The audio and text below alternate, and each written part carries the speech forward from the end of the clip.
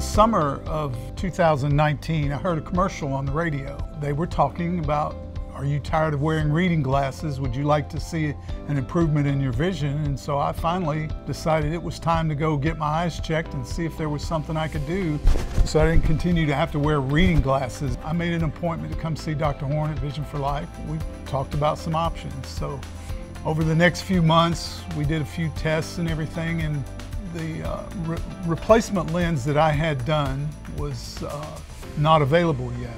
I had to wait a few more months, and finally, when the lens was approved, I had to get in line with some other people that were already scheduled to have this done, the PanOptix lens, and we had my procedure done in November of 2019.